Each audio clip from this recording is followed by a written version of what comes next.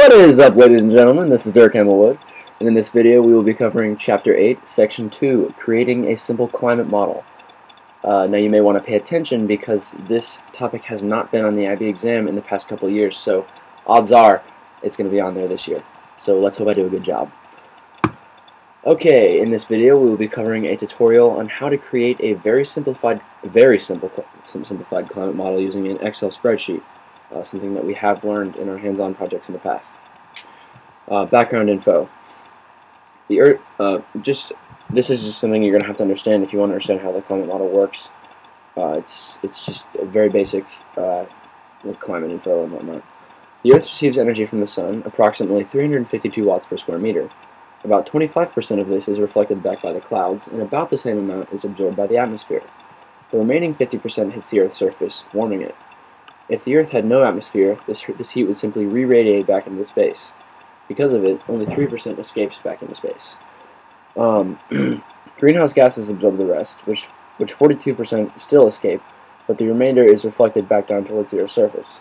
This is commonly known as the greenhouse effect. Now you may be wondering about the greenhouse effect because a lot of people disparage it and they say that it's terrible and it's awful and it's the reason for global warming, and they're partly right.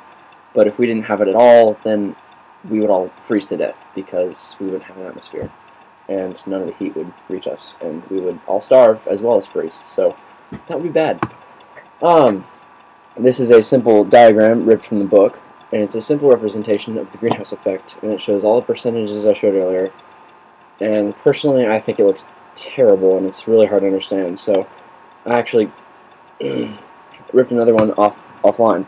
So this is a more complex one. It has all the arrows and absorbed radiation and reflected radiation and all that, more of a scientific diagram. Now this is a very simple one which I found, which kind of directly explains it. Some sunlight that hits the Earth becomes reflected, some becomes heat. CO2 and other gases keep it in the atmosphere, keeping the Earth warm. So, really basic stuff here, when you really think about it. Okay, background info continued. The amount of heat re-radiated by the Earth through the greenhouse effect can be calculated using the Stefan-Boltzmann constant. I'm sorry, I forgot a hyphen, and it's actually two names, which is 5.67 times 10 to the negative 8.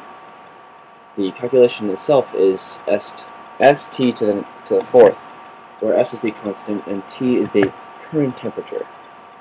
The temperature change over a given time period is the following: energy in minus energy out times time in seconds over the Earth's heat capacity. The model is a fairly simple one and can be input into a spreadsheet without significant difficulty. Each row of the spreadsheet should represent a given period of time, generally from a 6-month to a 1-year period working best. It is best to split the spreadsheet into two halves horizontally, using the left side to calculate energy received minus the losses to space and clouds, and the right side to calculate the amount of re-radiated radiation, modeling the loss of radiation returning to Earth, and calculate the actual temperature change. This picture is a rough look at how the climate model should appear when complete.